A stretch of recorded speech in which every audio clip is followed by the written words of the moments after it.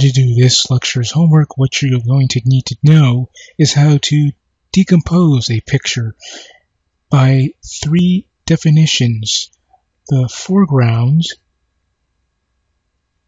the background, and the midground.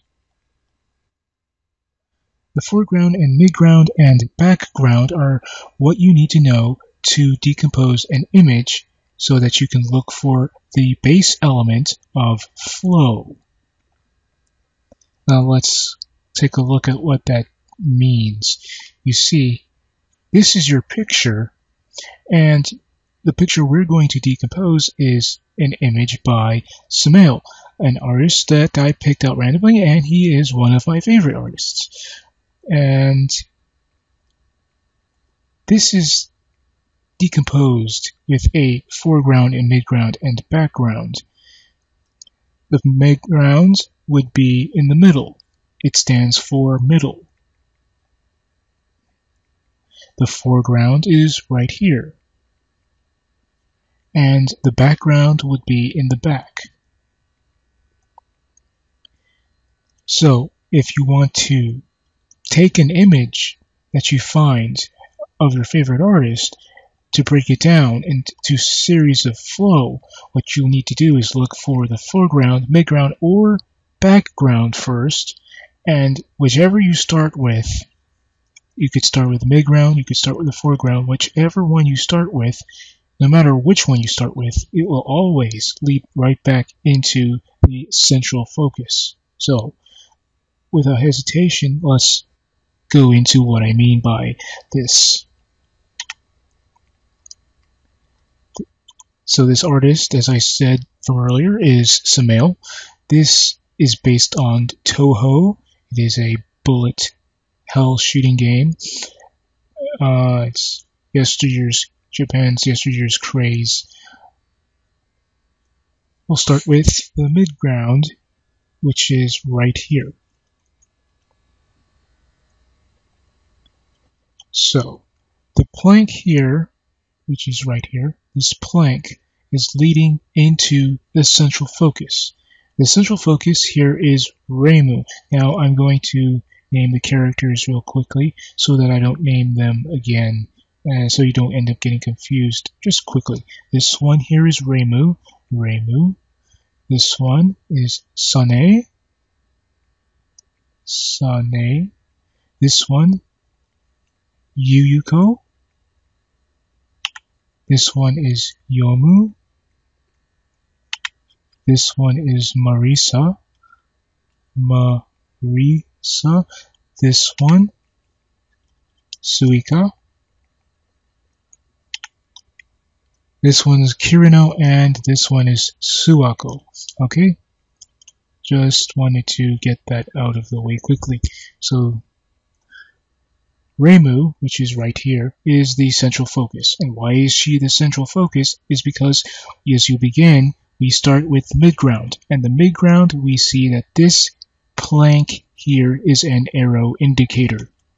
This arrow indicator points up to Reimu, which is right here. She's in the midground. This points up and the force blows up. Okay, the force blows up this way. Her sleeve blows up. Her skirt blows this way.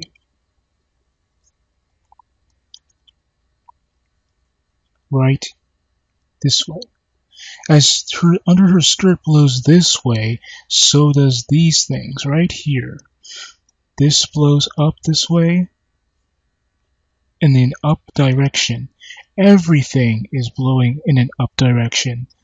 This is leading our eye up and around the picture as we get to Marisa, the girl right here.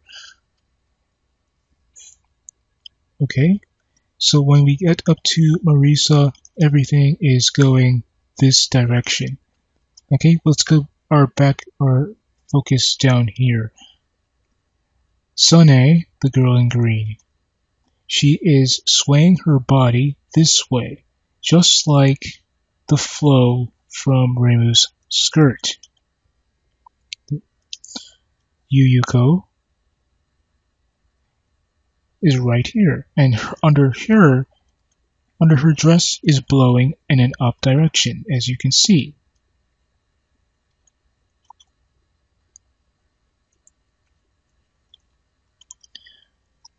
Now, remember what I said about objects that have a pocket of force?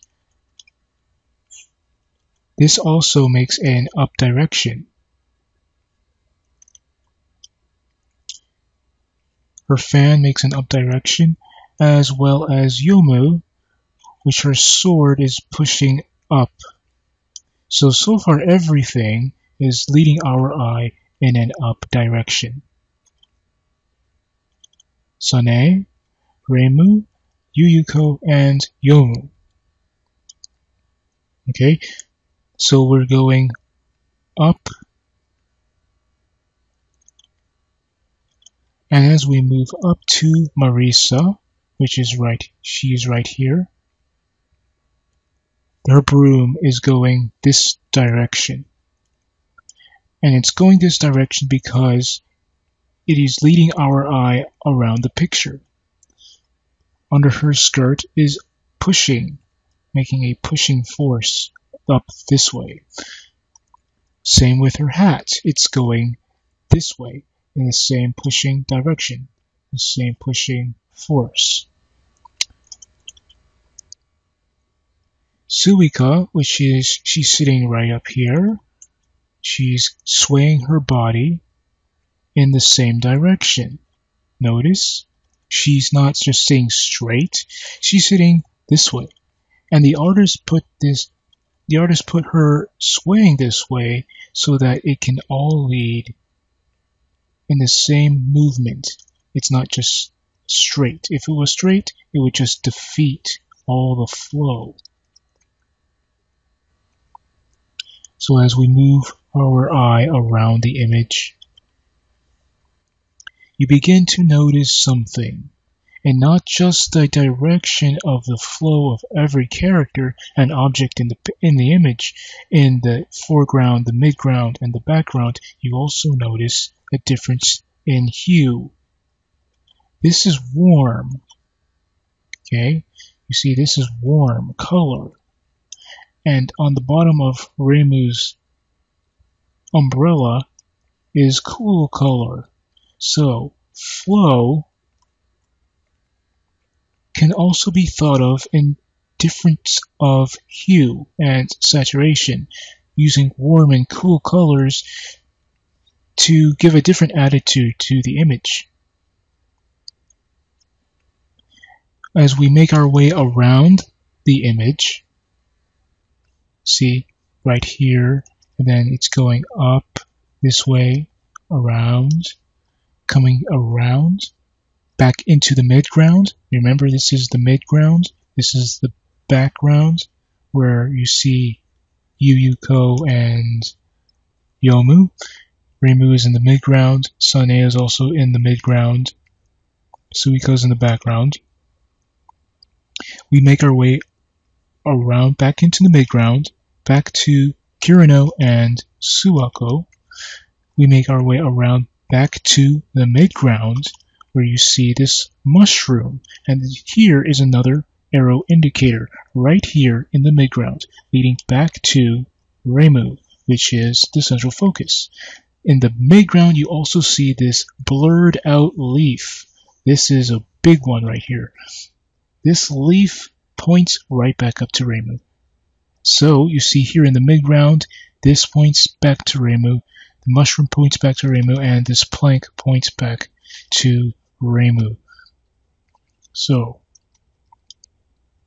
what you see is a whole haphazard of flow. You see the composition just leads your eye around with warm and cool colors, back to Reimu, which was the central focus, and she was in the midground. So when you're doing your homework, what you want to look for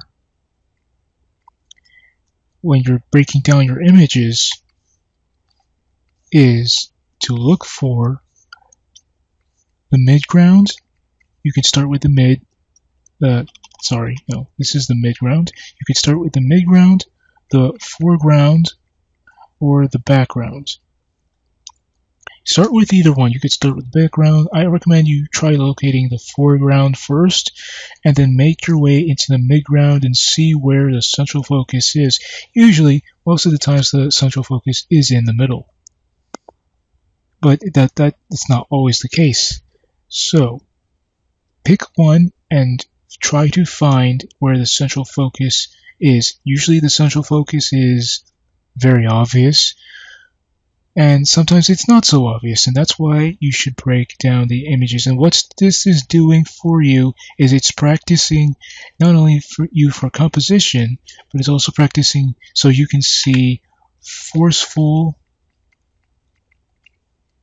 action. This pushing force that you usually see when you're doing your gesture drawings. Okay, so go do the homework, and we'll see you in the next lecture.